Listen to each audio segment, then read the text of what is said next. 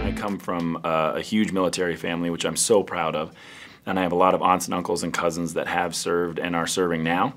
And so I've always wanted to play a part and be in a movie like this, really to sort of experience and also shine a glimmer of light on the sacrifice and courage that they display every single day. But this in particular was such an important story because no one knows it. And I think that those are the things that you're lucky to be a part of. If you're somebody who can be a part of something that I think we're all honored to be a part of, which is to acknowledge these 6 men and their courage and their heroism that people need to acknowledge a lot more often.